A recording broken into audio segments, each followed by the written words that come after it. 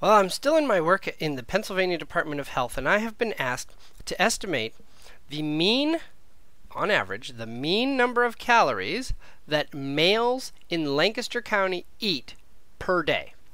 So I've taken a sample of 125 males, counted how many calories they've eaten for the day, and I would like to get an estimate of that. So I could, of course, find the mean of this sample easily by going to Stat, Basic Statistics, Display Descriptive Statistics, something that would have been done much earlier, and say, okay, I put calories in as the variable, and I can find out that the mean number of calories that these men eat is 2005.5.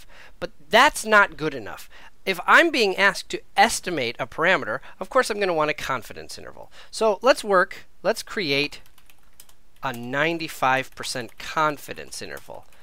Yes, I have the point estimate, 2005.5, but I want the confidence interval. I want to give a range so that I can be 95% confident that the true value falls within that range. How do we do that in Minitab? Well, I'm still going to go to Stat Basic Statistics. But this time, I am not going to just display descriptive statistics.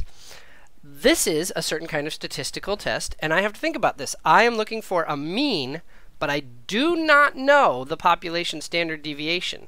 So I am going to have to use the t-distribution.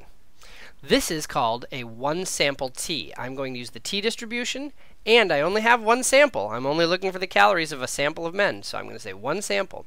So again, this is one where I could give it the data directly in a sample, in a column, which is what I have, or I could give it summarized data. I'm going to give it in the column. So let me tell Minitab which column it's in. Well, it's in column C1 calories. And click my options if I needed to change my confidence level, which I do not, 95%. Again, I will leave my alternative hypothesis as not equal. When I'm doing parameter estimation, I don't really have an alternative hypothesis. I just want to leave it at not equal. And I'm going to say OK. And Minitab is going to find it for me. So it told me there's the mean. That's my best point estimate, 2005.5. It also gave me my standard deviation. But what I care about is this confidence interval. With 95% confidence, the mean number of calories